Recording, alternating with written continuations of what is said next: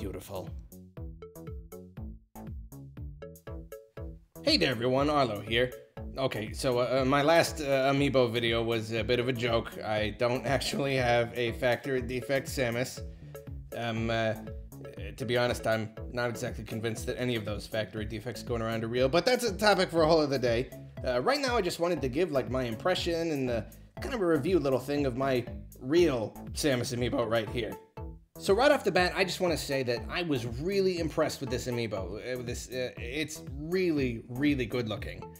You know, especially for the price. It's only like 13 bucks retail, but for that, it's just, you get a really nice looking little figure here. Now, there's a lot of reasons I went with Samus. The first one being that Samus is, you know, the coolest, like the coolest ever. So, that is the main reason. But also, there seemed to be a lot of varying quality between the different Amiibos. Partially character to character, and then also individual figure to figure. You know, a lot of the characters, they're designed in such a way that all you have to do is get one little detail wrong and, you know, suddenly they look like a derp sandwich. You know, usually in the human characters and in the face. It's really hard to get right, you know? But Samus here, you know, she's got her power suit on and there's a lot of, you know, it's very angular in design. So it looks like it was just a lot easier for them to just totally get right. And you know, the paint job is just really good. You know, they got all the little details right. There's no weird blemishes or anything like that. And it seems like a lot of Amiibos kind of can have that, you know? Like, they kind of vary. Like, you kind of got to go to the store and look at each one and make sure that you're getting one that's good. I mean, I ordered her online. I had faith just because of the other stuff I'd been seeing online. But, and that's one of the reasons I wanted to, you know, make this video for you, is so you can get a good look at her.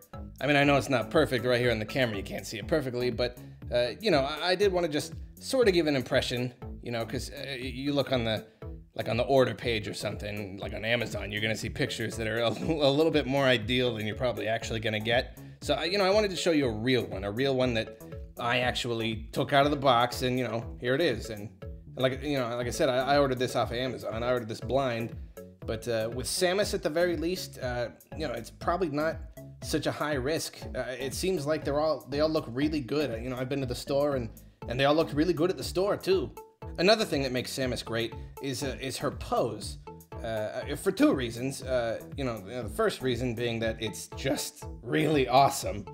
I mean, come on, she just looks like so serene, like she's just like walking out of an explosion or something. But secondly, a lot of the Amiibos are in this kind of like, action pose, you know? And so they had to like affix weird little bits of plastic and stuff to like keep them up. And it works better on some than others. You know, there's the famous Link, well, you know, let's just call it the yellow pillar. It looks a little bit strange. We're not sure why they chose that color. But because of Samus's pose, like, she doesn't have any of that. Just her heels are just like right there on the platform, and it's like she's just standing. It just makes her a really good looking little figure, you know? Like, there's just like little bits of plastic right on her heels, and like that's it. And whereas some of the other characters, it's just weird. It's just a little bit too much. I mean, it's cool that they've got those action poses, but this is perfect, you know? And so just like all together, she just, you know, because of her design, her inherent design, and then how they did it and the pose, she looks really good. You know, some of the other characters, they got the weird pillars, and then they're just kind of like just kind of weird faces. You know, all you gotta do is mess up one pupil and suddenly the whole thing is messed up. But Samus looks really, really nice. Now, there is technically one little thing that might be wrong with my Samus Amiibo.